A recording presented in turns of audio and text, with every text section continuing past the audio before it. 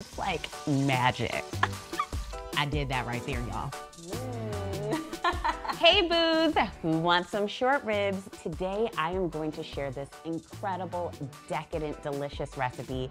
I am gonna show you how I make my Chipotle Cocoa Short Ribs over creamy grits using the all-new Ganache Oval Dutch collection. You are going to love it. If you want even cooking, perfect quality, this is the collection for you. Let's get started. I'm going to start by working on our veggies. We want to have such a luscious, delicious sauce, and this is gonna add so much robust flavor. So I've got some carrots, for sure, peel all of that off. And then we're just gonna do some really big chops here. We want big chunks so it doesn't disappear into our sauce after that long 3-hour braise.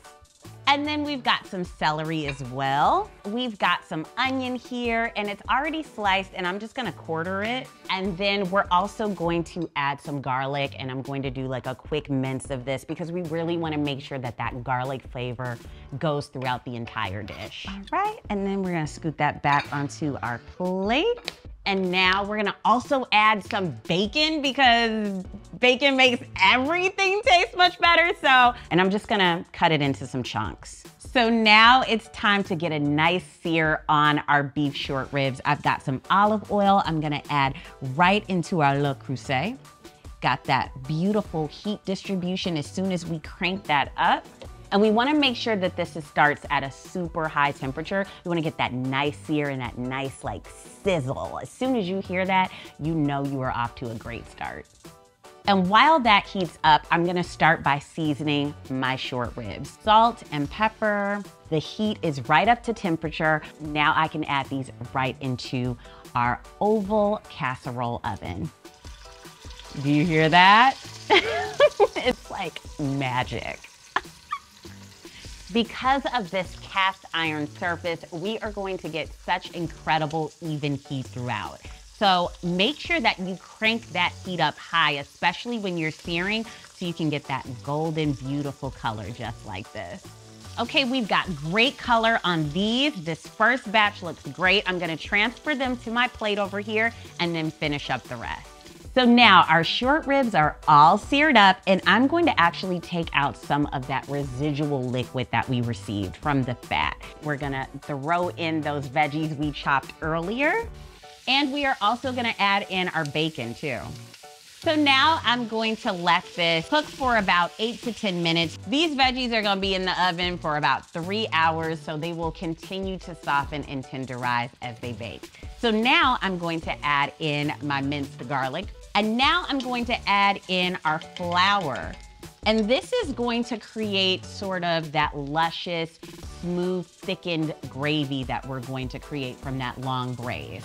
So now I'm gonna kick up the heat in this recipe. I've got some chipotle peppers and adobo sauce.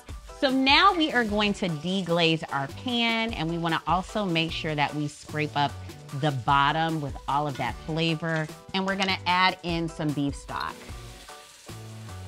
Now we're gonna add in some red wine. And now I'm gonna add in some soy sauce. I've added in some brown sugar, which is really gonna balance out that heat that we added in from the chipotle peppers earlier. So I'm gonna add that in. I also have some cumin. I just really love how much that flavor just enhances everything. And then finally, I'm going to add in some cocoa powder. I was inspired to add some chocolate flavor because I love the Ganache collection. I think of chocolate, I think of how indulgent and decadent Ganache is, and it truly inspired this dish. So I know you're gonna love that hint and that unexpected flavor that it brings. And then finally, we've got some bay leaves. I'm gonna add that in as well. And then I'm just gonna stir everything together. And now I'm going to add back in our short ribs, nestle those right into our sauce. Put the top on, and then now this is ready to go in the oven for a nice long braise. Because of the even distribution of the cast iron here, this is going to make sure that everything cooks evenly and properly, and it's going to be absolutely delicious. Bon appetit. And I've got our creamy grits. and it's time to eat, y'all. I mean, like, the smell is just intoxicating. I know you're gonna love trying this. A lot of people love to like eat mashed potatoes with their short ribs and any braised meats, but I'm here to convince you otherwise.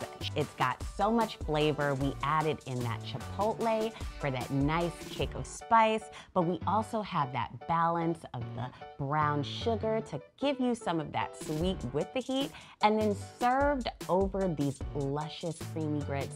You are going to love this recipe. You deserve this meal, and I cannot wait to taste a bite.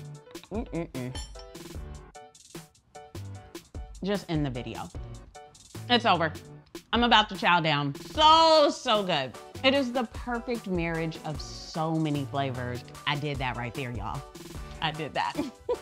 And you can too.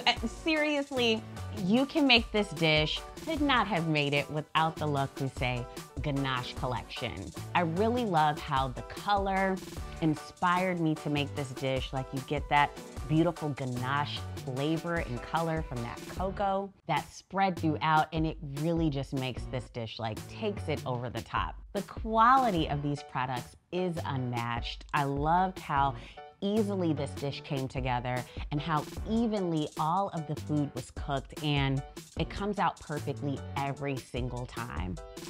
I gotta get back to eating. I hope you enjoyed this recipe and this video, boos. See you next time.